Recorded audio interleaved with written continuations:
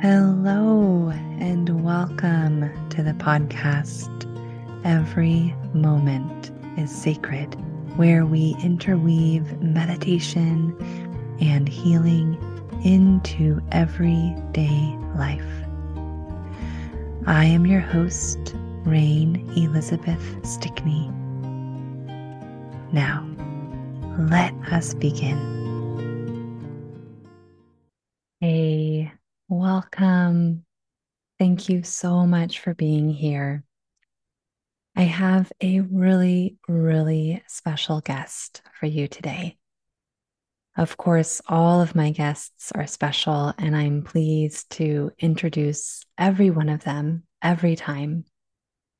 Today, we have the magical, mystical, nature-loving stepfather from my childhood. This is my stepdad who was married to my mom for a few years. They lived together such that I was able to move from my father's house and live with them, which was really special for me because I really wanted a different experience. And Bodhi and my mom provided that experience for me and my younger sister. And living with Bodhi was so fantastic. He was my first breathwork teacher by way of teaching me the silver flute.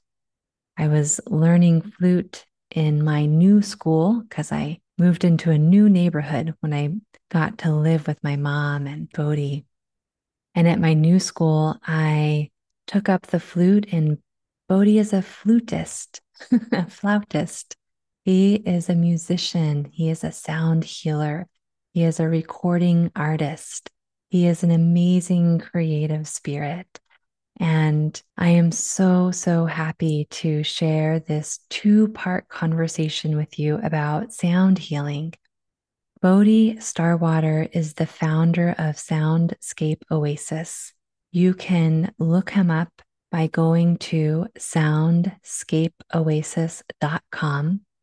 And there's even a special button there that says contact me, and you can send him a message and he will put you on the list to find out about his new book. He's already written one book called The Tao of Music, and his new book is coming out soon.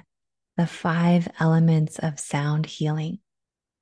He also has a short film documentary on YouTube, which is so well done, and it really captures and shares his spirit in such a good way. I recommend everyone watching that documentary, whether you know what sound healing is, you're curious about sound healing, or you have no idea. It's just over a half hour and it's mesmerizing in the best way. That documentary is called Bodhi Starwater, A Journey of Sound and Silence. You can also find Bodhi all over the internet in so many different ways on social media, on Bandcamp. He has his own YouTube channel. He performs in person. He lives in Mount Shasta, and he has a sound healing temple there where he holds live events and private events. He is just a wealth of sound and silence as sound. He uses a lot of natural objects in his sound healing and music. And he also uses a huge variety of instruments. You have the opportunity to hear some of his many instruments because at the end of this episode, I am not sharing my normal outro. I am sharing one of his songs. And the song that I will share is called Ring of Love from the album Qi, Qi. This is a wonderful album that I actually used in my experience of birthing my son. And a lot of his music is like that. It takes the listener on a journey. And for me, labor was a journey. And so it was just perfect for about midway through when I had a long wait. I had a very long labor with my son. And the album Chi was fantastic for ushering me through in a really good way.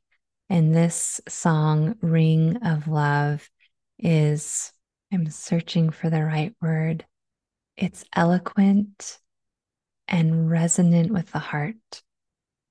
As I mentioned, Bodhi is a sound healer, a musician, an author, a recording artist, and everything he does is with the intention to empower people to manifest their deepest dreams and ultimate potential.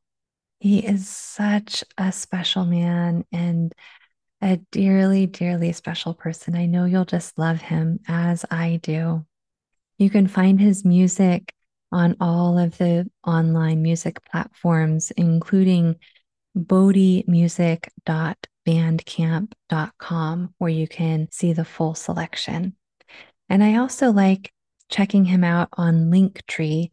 He can be found there at Bodhi Starwater. And that gives you all his social media tags, his website, different ventures he's on. So check him out there. And something that is so fun is in this episode, as well as the episode next week. Every once in a while, Bodhi breaks out into song. He shares special quotes. He just lights up the stage, so to speak, with his presence. Now, with great honor, here is one of my favorite family members, Bodhi Starwater. Oh, and let me remember, because there's no outro at the end, what I usually say is thank you for listening, which is absolutely true. You bring joy to my heart with your presence, and you can find out all about me and the things that I'm offering on my website, rainelizabeth.org. In fact, if you would like to share gratitude with me, which is a daily practice I offer, send me an email and I'll get you connected. Healing at rainelizabeth.org. And I hope you remember to rate, review, subscribe, share this episode or any part of this podcast, as it helps to build and grow the audience and share the love, in this case, the love of music. But there is so much love on this podcast, all for the love of creativity, healing, and meditation in everyday life. And now, the moment we all have been waiting for, Bodhi Starwater.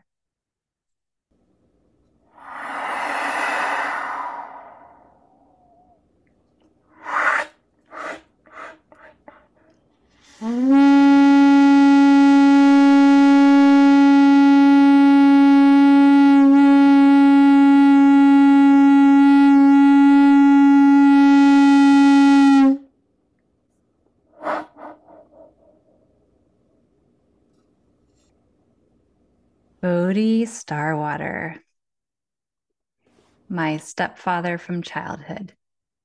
I love you so much. Oh, I love you too. Great to be here. Thank you so much for being here. I think this is our first time together in a professional capacity. Yes, we haven't ever recorded anything together before. What are you grateful for today, Bodhi? Hmm.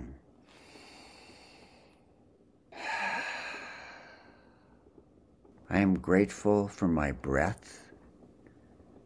I'm grateful for you in my life. I'm grateful for the beauty of nature, the elemental beauty, the water, earth, fire, air, ether, how they interplay inside me and around me, and how I get to dance in that world. I appreciate your dance in that world and through this world and through the world of my life. I heard you name earth, air, fire, water, ether. Is that right? Yes. Are those the 5 elements of sound healing? Those are typically known as the five elements of nature. I associated them with sound healing principles as a way into the world of sound healing and a way of understanding sound healing in a practical sense. I don't know if there's any other traditions that relate them specifically to sound healing in the way that I do. That actually might be a fun inquiry. So I use them in my sound healing practice as I use them in my life. I use them in my life as a way to balance the elements. And I think it's also a tradition in Ayurveda. In some Ayurvedic and healing practices, they use the elements, and I think acupuncture also uses them in the meridians of balancing the fire and the earth and the water, the air and the elements and ether, and they call it metal, I think. So it is a traditional way of looking at life and a little bit scientific in the sense that scientists can study the elements. And there's also a way that it's used in spiritual traditions. So in a way, I just created my own understanding of sound healing using the elements as a gateway, as a doorway into conversation, and as a starting place to learn from. Mhm. How did you get interested in sound healing? I think it's always been an awareness of how powerful sound is. From when very young, I understood and felt the power of sound, the beauty of music to make people feel better. Just music has a way of opening up our hearts or our minds to new things. The vibrations, I just I understood it from a long time ago, and so I didn't really come into it consciously until maybe I was in my my 20s and 30s and learning about sound and being a music teacher and a musician. I started understanding the power of sound and reading more about it. Probably just a natural evolution of seeing how powerful music is in the world. Yeah, so it's always called me the world of sound and music. And sometime in the 1970s, I discovered the word sound healing and started to associate with that in my own self. And in the 1980s, I had a sound healing duo with Janet Bray. We Mm. had we didn't even have crystal bowls. We had Tibetan bowls, gongs, conch shells, flutes, and we did a lot of sound healing concerts all during the 80s. It was a fringe thing at that point, and now it's pretty mainstream. Yes, I remember her, and I remember you and her together. And Bodhi, you and I lived with my sister Crystal and our mom in a little house in Santa Rosa, California. And I remember Janet coming over with her Tibetan bowls and you with your musical instruments. And even though as a child, I was very embarrassed about our fringe culture of our family. Like we had crystals all over the house and plants and a meditation room and sound healing was a regular thing. But I also enjoyed it so much that it was deep, deep, deep in my soul, resonant with who I truly am. And your time with Janet Bray and all of the music that you've shared with me has really helped me throughout all the years I've known you. I think you used one of my albums in your birthing process. Yes. Chi, is that what it's called? Chi, yeah, the Chi Yeah. album. QI. The UI, the Chi album is phenomenal because it's a journey. And so it helped me during my labor with my son to take me through the progression of sensation and the time waiting. I had a very long labor, and your music just sailed me right through. That's interesting because the album Cloud Etchings, which I made when you were very little, was used. I have letters still from then. I got 5 different letters. People used to write letters in the olden days, paper, and I got these letters from people all over the country who used cloud etchings for their labor, for their birth process. Mm. They listen to it over and over and over again. So that kind of music is timeless in that way. It has a way of creating a sacred container to drop into and rest in and be able to balance or whatever's going on, because obviously labor is a very intensive experience. I have not been through it. I have heard enough about it to know that it's a portal all its own and a very sacred thing. Obviously, life, if life is sacred at all and every moment is sacred, then birth is certainly the opening of that portal for us humans to come into this experience. Yes, yes, it's such a sacred portal to be in. And being a mother, I can say that it was so clear to me in the birth of my son that I was not giving birth. I was not really giving anything. I was only making way for his gigantic life to move through me. And my number one job through the labor that I experienced was to just get out of the way so that he could come through. Well, that's pretty good analogy for all creative ideas and all source inspired creativity is to just open up to that and allow it to come through, to get out of the way, at the same time to be fully responsible for translating, as it were, into a human experience that divine recognition. Mhm.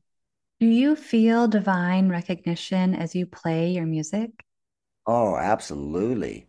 When I'm playing music, I really go, and more actually in these last few months when I play, I go into a pretty deep space of surrender and breath. And the more I train myself to just be in the breath, the more awareness I have of the breath being like the ocean waves. There's something about tuning into the ocean waves. I mean, I've been to the ocean many times in my life. It's my favorite place to be. If I could live anywhere, it would be near the ocean, and someday I will. The ocean waves and the breath are identical. The ocean waves never stop. Never. It's falls on the shore, goes back out. The ocean, the tides move back and forth. And the breath is exactly the same. Every breath in, every breath out is a wave. And the more I've been tuning into that the last couple of years, there's an incredible peacefulness and calm in a way. There's a knowingness that this is what it is, this is all it is. And so accepting that, being in that, it can help wash away all anxiety and all the fears and all the uncertainty and all the unknown.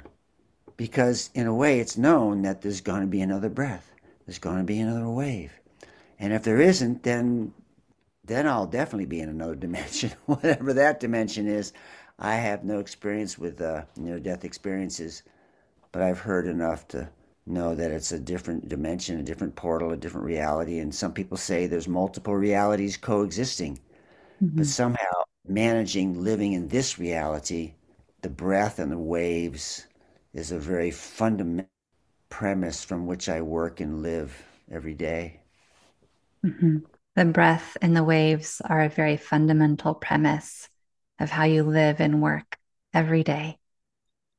Wow, you really a good listener. I love listening.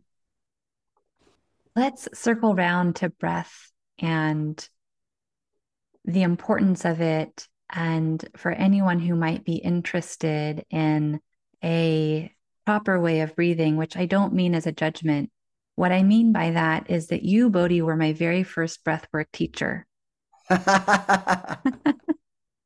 Oh, the flute. Didn't we practice the Yes. flute?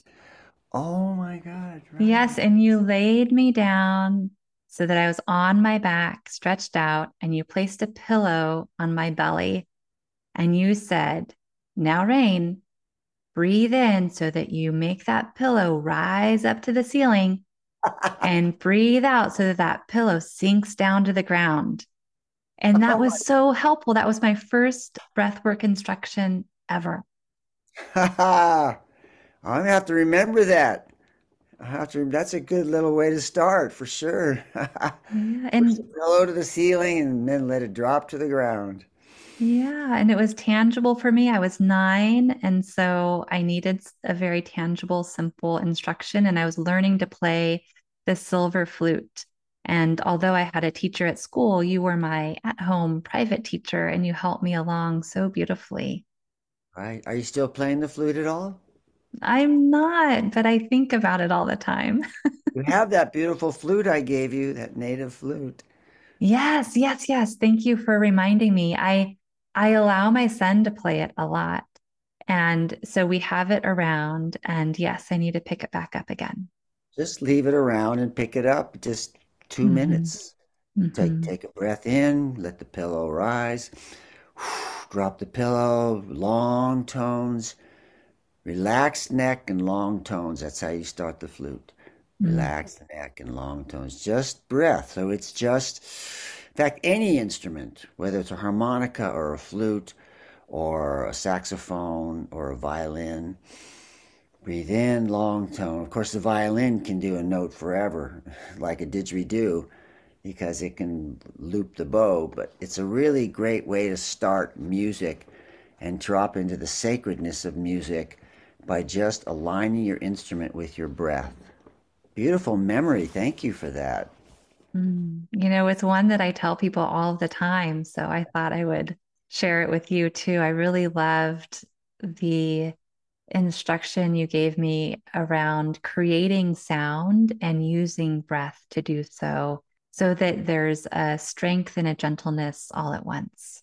Gentle Strength. That was a song on my first album, which I think I made long before I met you. So what of sound healing and the recipient of sound healing? What is happening there? You're the creator of the music, and then you might have an audience or a person before you. What is your hope and your dream for them? I love the famous quote by Jonathan Goldman, one of the one of the preeminent sound healers in America. His famous quote is frequency plus intention equals healing. So that is a really profound, simple way to contextualize what we're doing as sound healers. Like any true quote healer knows that they're not doing the healing. We're just creating a container for the body to heal itself. The wisdom of the body, the innate wisdom of the body itself knows how to align itself, just like every plant knows how to grow and every animal knows how to grow. We're humans. We naturally know. Humans have a little more challenge because we have the mind gets in the way, and the mind thinks it knows more than the body wisdom. So when I'm playing music, more and more, I really just am aware of I am creating vibrations because even thoughts are vibrations.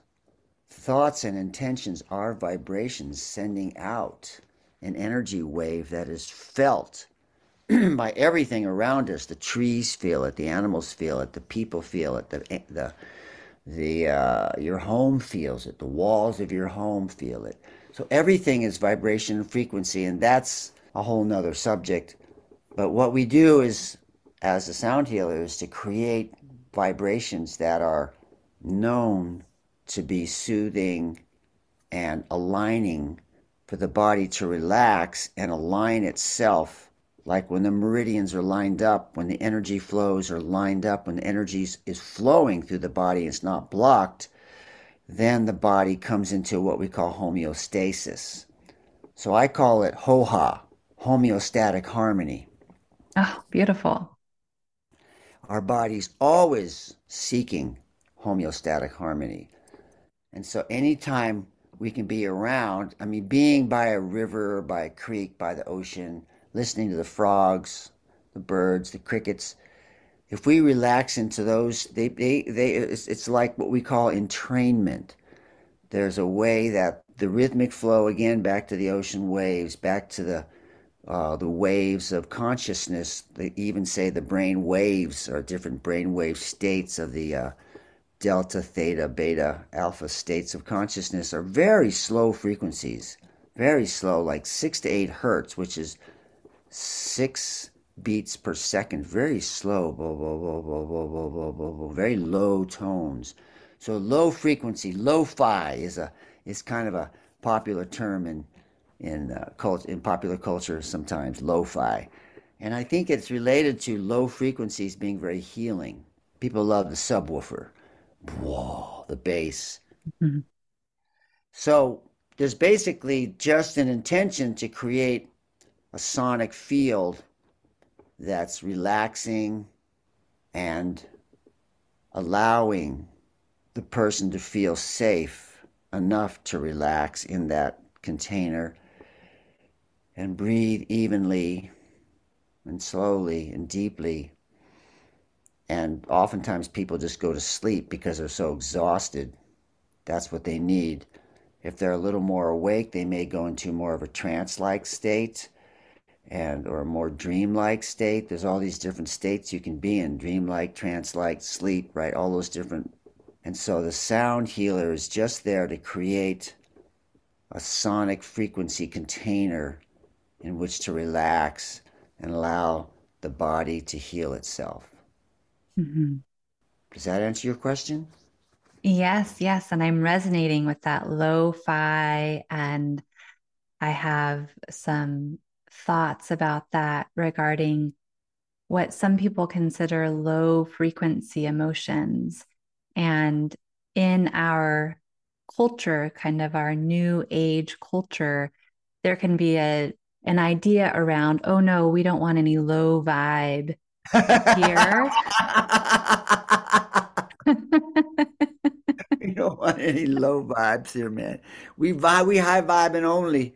Right, right. This is a thing that I've come across recently, and I've wondered actually personally, why does that bother me so much? And as I'm listening to you, I'm realizing that for me, what can be called a low frequency emotion are sometimes emotions that are already in the healing space, or they're an emotion that needs to be healed, or like kind of raising their hand for healing, Right. or to have the surrender to drop into what can be considered a low frequency emotion can be healing in itself because there's so much acceptance, like dropping down to the sand on the beach at the ocean, feeling the support of the earth, allowing weight and gravity to have its play with each other. That's all low. Those are what I think of with the bass tones. And I find so much healing and pleasure there. I wouldn't ever want to exercise any of that from my life, like exercise meaning do Yeah. away with. Yeah. Yeah. I embrace those low vibrations. I think they call it spiritual bypass in a way. So you don't want to be dealing with, just stay high frequency all the time. Stay positive all the time. You're such a downer. What are you bringing that in for? Is that actually a term that they're using in psychotherapy, lo-fi vibrations? Not in psychotherapy, in some of the courses around abundance, around manifestation, I mean, things that can work for some people. So I'm not speaking about this in terms of a hard line, but for me, I really accept and allow for it all. And I have a difficult time when something is not allowed. Yeah, of course. That's a very common thing in many New Age consciousness practices, and there's probably it's everything swings. Culture swings back and forth. Every 30 years, right? It's things swing back and forth, and so everything comes back, and ultimately you have to embrace all of our emotions and all of our feelings, and in some ways, the Buddhist practice of just not identifying with them, just, okay, you're not attached to them. You just say, okay, that's what I'm feeling, and it's okay to feel that. That's the main thing. Permission to feel. It's okay to feel like, I won't say the word because we're recording and we have to be clean, but, to feel bad. Oh, okay. The feel bad word. The SH word. Yeah, feel bad word, which happens to all of us. And so being able, and of course, not being stuck in it is the same as not being stuck in the high vibe world and just disowning or denying all the feel bad places.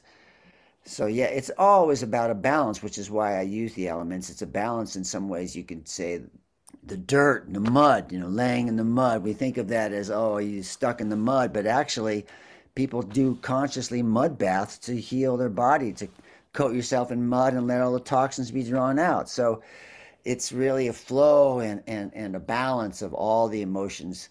I can totally understand and relate to what you're talking about. Yeah, no lo-fi here, man. But the thing is, it's so actually when all the frequencies are there, then we're in balance and we feel Hmm. good That's right. because we're not too high and flying and like way out there, not grounded. At the same time, we're not stuck in the mud. It's like there's Yes. something about flowing through. And of course, I heard Burning Man was that quite that experience this year. It was quite transformational because of the mud, because of the rain, Mm-hmm. because of the elements coming in and challenging. I mean, I know as a wilderness guide for many, many years that experience of spending a week in the rain or the snow outside is definitely a difficult and transformative at the same time experience because one of the challenges of our cultures we're detached from nature too much, so we don't experience those hard times. And Hmm. it's sort of goes along with I don't want to experience cold, I don't want to experience wet, I don't want to experience pain, I don't want to experience any of those lo-fi emotions because they're too hard to deal with, and I just don't want to deal with them. At the same time, we really do need to be with them and ask them, "What's your gift? What do you need? What's your?" Have a conversation. Like that's where we're having a conversation now. Hmm. Conversation is where all learning occurs. Lectures is a one-way conversation. They're boring. I only want to hear someone talk and lecture if I can have a conversation with them and understand more Hmm. just in the conversation. So having a conversation with those, I can see you would definitely want to. In some ways, you're some ways always a little bit the devil's advocate. You're always like wanting to bring in the other side and balance things. That's your nature. Thank you for saying that in me. It's true. And you, Bodhi, are such a multifaceted healer and amazing soul on this planet. And not only are you a sound healer, but you're also an author. Indeed, I'm not a prolific author, that's for sure. Writing is difficult for me. I love to write, but I love to write when I feel like writing. A real author gets up and writes, no matter what. Now, I get up and play music no matter what. I practice and I do my music. Writing is more of an inspiration and inspired thing, and it's been very arduous for me to. I was thinking I would get a ghostwriter to write this book, and I tried thinking into that, feeling into that, and I couldn't. I ended up finding a collaborator to bounce things off of and write it together because I need help to. Conversation is how I bring the ideas out. I know all these things, and it's difficult for me to go from my mind to paper. So, talking, and that's one way to write a book is to talk. So, I talked a lot and recorded a lot of things, and then I go back and edit it. I love editing. So, I am creating a book called Five Elements of Sound Healing. And I think I sent you a picture of it. It's been really a journey to create. I created the cover in a way first to create a container, again, the container to pour all the information into, because that's like, okay, we're doing this now. And it's just almost finished. And probably if people are interested in it, they can send me a message through Soundscape Oasis, send me an email, and I'll be sending out information about that book. And hopefully it'll be up in the next couple of months as I'm laying it out right now. It's been quite a process to distill down what I felt was important. And after all, I realized it's in some ways it's a beginning book. It's a primer on sound healing because it's such a vast field that I didn't try to cover everything I wanted to just focus on a few basic principles and my approach to it and balancing sound healing and music. That's the biggest thing that I'm bringing forth. I'm a musician, a trained musician, and I love bringing in the elements of music into sound healing. And so that's a lot of what my book is about, bridging the sound healing world and the music world.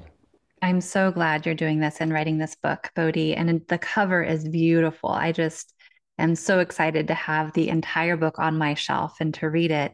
And one of the books I do have on my shelf is your first book, which is Tao of Music. Yeah, that's more of a spontaneous, almost like a memoir in a weird way. It's stories about my life as a musician and being on the path. I broke the book down into 5 parts: discovering the path, awakening to the path, being on the path, challenges on the path, one with the path, and letting go of the path. So it's this progression, and then we go through that maybe many times in our life. We go through these cycles, just like every year we go through 4 seasons. And you know that now living in the East Coast more than ever, and I know it now living in Mount Shasta, there's definitely 4 seasons. I mean, winter is very different from summer. It's like black and white, so different. And so we go through these seasons in our life, these cycles of discovering something, going into it, experiencing it, challenging it, hating it, loving it, and then being one with it, and then letting go of it. So that book is more vignettes about stories of my life and discovering the word quilence, which is my favorite word now, quilence. Teach us. Did you read that chapter, quilence? I don't remember it. It's Go what? find the quilence My chapter. gosh, Bodhi, now I have an assignment. Okay, Quilence. Quilence is because there really is no silence except in a vacuum. And Oh, in the that's right. vacuum, if you can create a vacuum container, you can actually hear your inner symphony. You can hear your heartbeat. You can hear the ringing in your ears. You can feel the blood. You can hear the blood rushing through.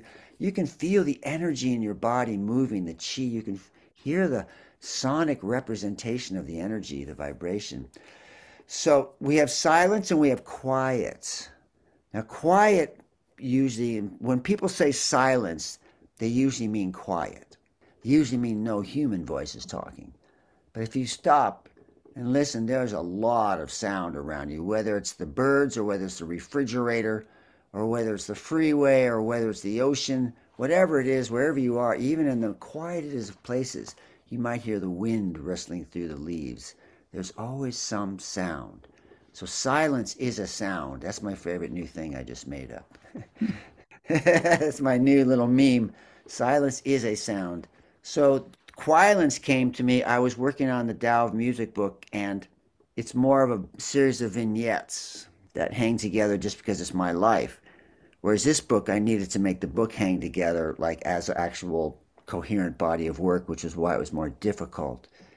So the Quilence story was I was sitting in a coffee shop reading my book and working on parts of it, and this little boy, probably 9 years old, I don't know, 8, he seemed young.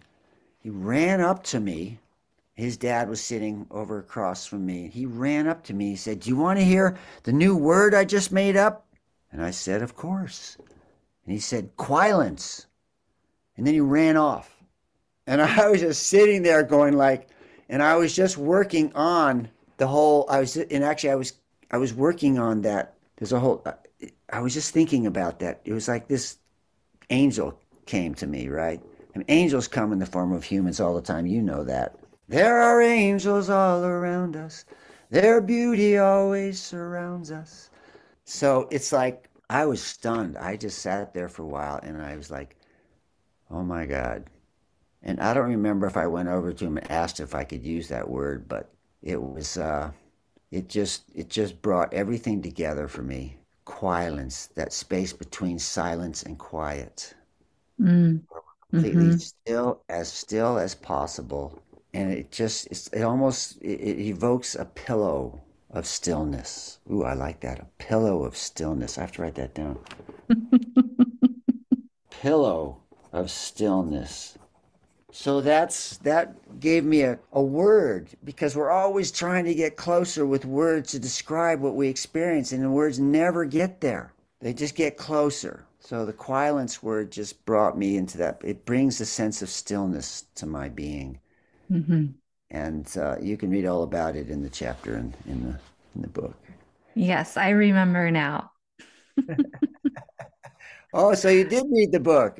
I did. Yes. No, I love that book. I love it. And I did read that chapter and you jogged my memory. I'm sorry I wasn't No, connecting the it's dots fine. right away. You have a few other things to remember in your life. Oh, I love what you're sharing with us about the boy and the angels and our lives that sometimes show up as people. And you are definitely one of my angels. Well, that goes both ways. And in any true relationship, it does. Reciprocity is a very highly underrated skill. So true. Listening, listening. I listen a lot. Even in the first chapter, the introduction of this new book, I state that right out that I do a lot of listening. Listen a lot. Just stopping and listening, paying attention to the sounds around us. What is going on? And then you start to feel. Yes. Yes. I find listening to be an eternal skill, meaning that when I step into listening, it's as though the listening has always been happening. And also, there's no end point. There's no moment where I am a good listener as a determined skill. It's more like, am I listening now? Because now is also a moment to listen. I agree with you. And I would say that there is layers of listening, that there is conscious, it never stops, of course, because as long as our ears are open, there's sound coming in and we're perceiving the sound. And we're also, the thing that we need to expand with sound healing is that we feel vibrations as much as we hear them. That's the important. When you start to feel the vibrations as much as hear them, then you realize you're feeling all the you multisensorially experiencing the world. And when we pay attention to what we're listening to, that's another layer beyond just letting it drift in. It's always happening, and like you said, there's no end point, there's no beginning, because the waves never stop. We're always just a matter of what we're paying attention to. Attention and intention. Intention creates attention, and attention awakens intention, and it's again this wave. So the words never quite get there, I but listening love is a skill. Listening is a skill we can practice. Yes. And I love words as pointers. And as you're speaking, I am gaining the benefit of you using words as pointers because that unnameable is what words point to. And when Right. words are used well enough, we actually get to that unnameable through the words, even though Right. the words are coming and going. Well, it's almost like we are the bow, and the arrow the word is an arrow, and so the arrow does go, and if there's no target, it just keeps going.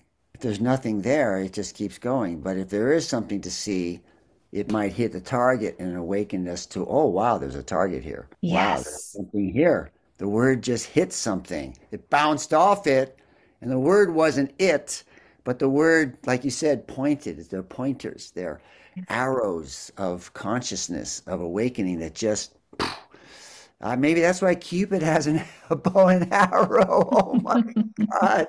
I never put that. Holy moly. Cupid has a bow and arrow. Oh gosh, that just brings me right back to the story of Saint Valentine that you Yes. Oh, gifted oh my. my sister and I with when we were kids. One of the true versions of who Saint Valentine was. I don't even remember what that story's about, but I do remember the book and I remember that I Mm. gave it to you. Yeah, it's all about Remember, love. it's all It's all about about love. love.